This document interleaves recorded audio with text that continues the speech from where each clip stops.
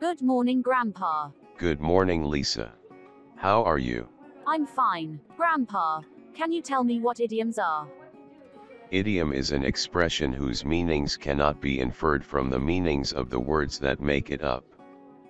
Idiom is a manner of speaking that is natural to native speakers of a language. Idiom is the usage or vocabulary that is characteristic of a specific group of people. Can you give me some examples and the uses? Yes. You'll hear someone may say, "Check out our A Baker's Dozen language learning tips." Or "I'll take a baker's dozen of those donuts, please." The idiom in it is a baker's dozen, and it means 13. Let me give you more of them. A stone's throw, meaning very near. Example, the hotel was a stone's throw from the beach. I loved it. Be a catch, meaning be someone worth marrying or having. Example, John is taking me out tonight.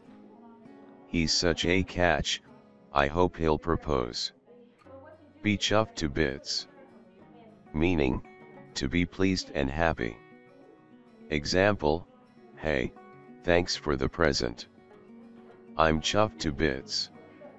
Be tickled pink, meaning to be excited and happy. Example, she was tickled pink by all the compliments she'd received. Bite off more than ones can chew, meaning to take on something that is too much for you to handle. Example, he recently got promoted and took on some new responsibilities, but he's just too busy.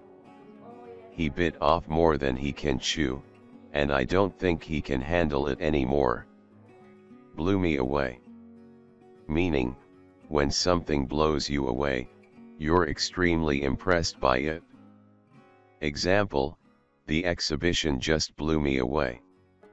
I'd never seen so many beautiful paintings before.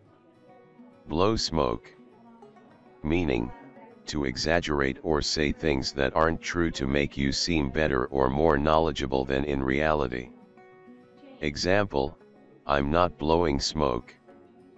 I have honestly read War and Peace by Tolstoy.